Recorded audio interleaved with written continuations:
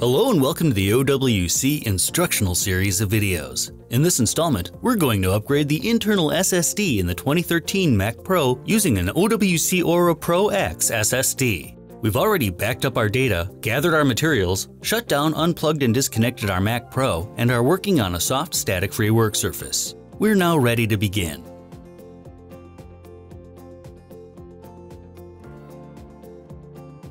First, slide the cover lock button on the back of the Mac Pro over to the unlocked position, then lift the outer case straight up and off. The SSD is mounted vertically on one of the side panels of the Mac Pro. To remove it, you'll first need to remove the Torx T8 screw holding it in place.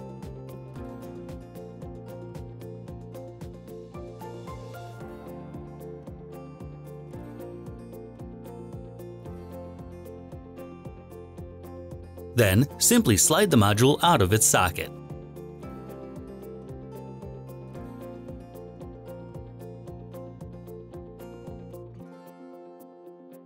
Line the notch in the Aura's connector up with the pin in the Mac Pro's SSD port and slide the module into place.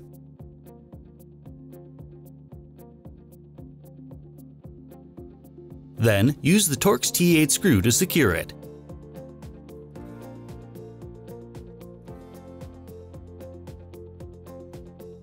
You can now slide the top cover back onto the Mac Pro, making sure that the back opening is lined up with the ports. As long as you're relatively close, it should automatically align itself. Finally, slide the locking tab back over to the locked position. You may now hook your Mac Pro back up, plug it in, and turn it on.